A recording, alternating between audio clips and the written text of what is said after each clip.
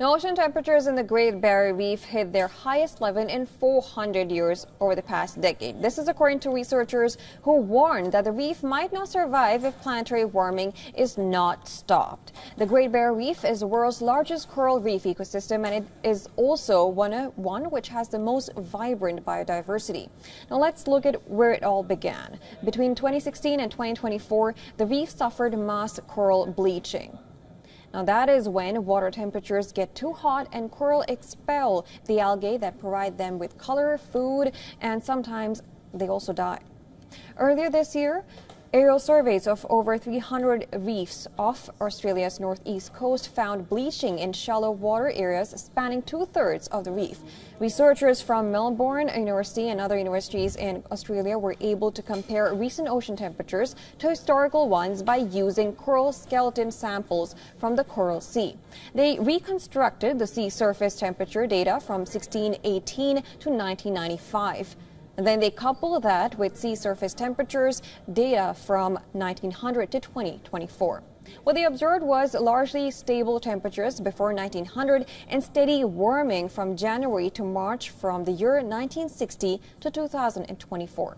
And during 5 years of coral bleaching in the past decade, that is 2016, 2017, 2020, 2022, and 2024, temperatures in January and March were significantly higher than anything dating back to 1618. The only other year nearly as warm as mass bleaching years of the past decade was 2004.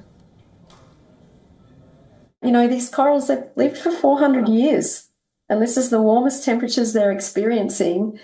And gosh, I just feel like these are the redwoods of the reef. So we need to be really respectful of those as creatures as well.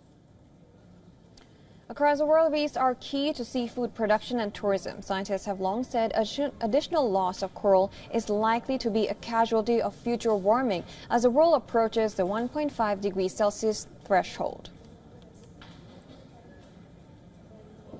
I think coral reefs are, as an ecosystem, the first ecosystem on the planet to be existentially threatened by climate change.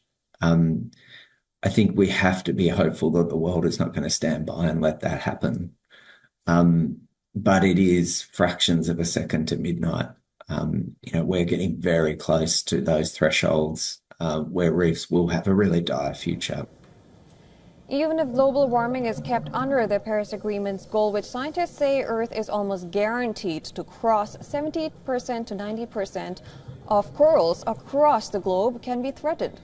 As a result, future coral reefs would likely have less diversity in coral species.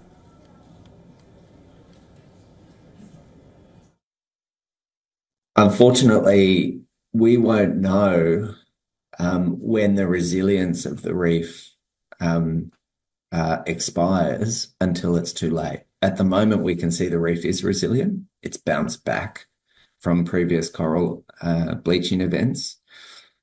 But at some point, that elastic band will snap